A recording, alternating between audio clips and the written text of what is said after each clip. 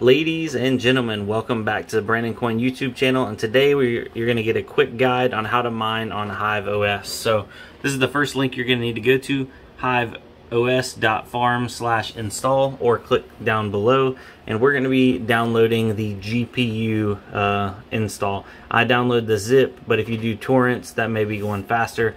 Once you download that, then alright, so now once you are done downloading the image, you'll click show in folder, you'll right click and then click extract or unzip files, click OK. Once they're done being unzipped, you can then open them up and boom, there's your image. So now you need a program to actually write images. I suggest Etcher. It's by Valencia Etcher, B-A-L, yeah, there it is, Valencia Etcher. I'll put the link to download Etcher down below. It's a free program.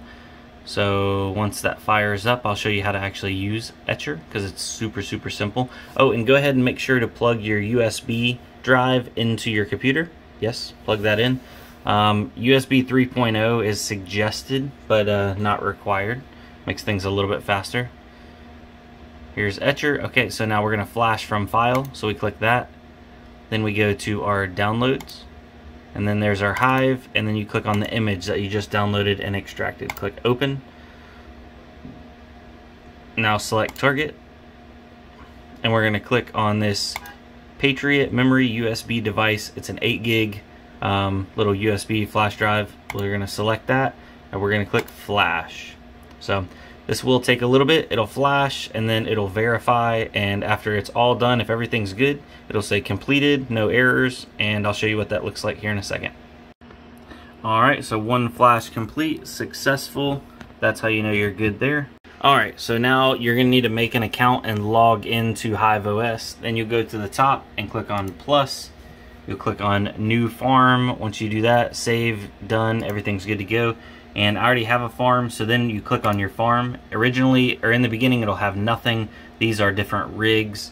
If you have nothing, it's your first one, you click up here. Boom. Add a worker. That's a new rig. The name is going to be 6X Garage 2, because it's my second 6x garage rig. No password, no tags, no description. Click add and make sure it did say GPU there. Alright, then you'll need to download the rig.conf. This is your config file for the rig. Click that. It will download. And I'll show you a little trick over there where it does that parentheses 7. Alright, so now that you have the rig config downloaded, you'll need to right click on it, show in folder. Then you'll need to copy it. Copy.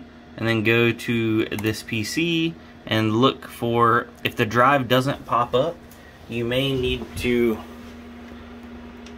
unplug it and plug it back in. And there, it popped up now, Hive. So when you open up Hive, it'll show up like this. Then you can paste the rig config file in here, but do note that if you've downloaded the rig config files multiple times and it made like numbers and parentheses because there was a duplicate, you have to backspace those out of there. It has to read rig.conf. Alright, then that's good. We'll go ahead and close that out. We'll go downstairs and plug it into the rig. Alright, so I am going to plug it into this machine right here, and then I'm going to power it on. Do note that, there we go. Note that different motherboards, different CPUs, different application or different setups you might need to go into BIOS and set it to boot from the USB. But most modern motherboards, if you don't have any hard drive or SSD or anything else plugged in and just the USB, it will boot to the USB normally. So just note that. Note it. All right. I'm going to power it up, and then we're going to go upstairs and see it come online. Alright, so it hasn't even been a minute. I come back upstairs, and 6X Garage 2 has come online. It's only showing 2 cards, though, and I have 4 cards installed. So one way that I like to try to figure out which cards aren't actually working is I set the cards that I can't actually see to 100% fan. Oh, I just hit my monitor. So when you go back downstairs, you can see which cards have like fans going crazy. those are the ones you know that are online and actually hashing. And then the cards that are just spinning slow or not spinning at all, you know, it's either a riser or something going on there. Alright, and there she is, up and running, all 4 cards. I went down there and I swapped out. I had 2 suspect risers. They were some of the old blue ones from years ago. I just went ahead and put them on all U-bits, so they're all 4 happy and running. All these have the Hynix memory, so you have to do the negative memory clock to get them up to the 31 mega hash. We are mining Ethereum with these bad boys, and at 75% fan and 85 on the power limit, they're running not even 55. Okay, one of them's 55 Celsius, the other are under 50 Celsius, so super low power cards. Might be able to actually tune them back a little bit more. But now that the cards are actually up and running, I guess you won't see the mining first because you have to set up what's called a flight sheet. So to set up a flight sheet, you just click on flight sheet, then you go over to flight sheets, and then add a new flight sheet. So you'll pick the coin. If you want to mine ETC, ETH, on down the list. If you want to mine 2 nice hash, you'll just click nice hash, ETH hash, then wallet. You'll add a wallet, and that for nice hash, that'll be your nice hash address. If you're doing regular Ethereum, you'll put your Ethereum wallet address in there. Then the pool.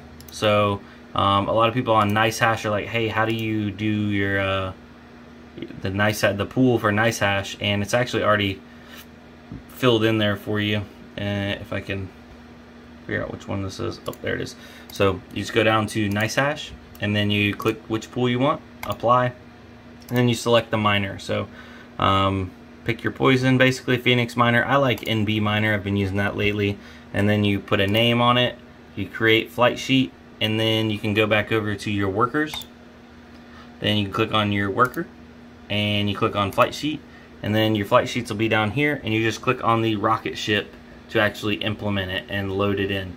Once it's loaded in, you go back to the overview of your worker, and it will be up here. So this one's running currently ETH hash through NiceHash, Motor Nubs, that's the wallet, to NiceHash. So boom, there she is. I'm actually going to change my flight sheet over to the ETH Doge. Yeah, we'll launch that one up.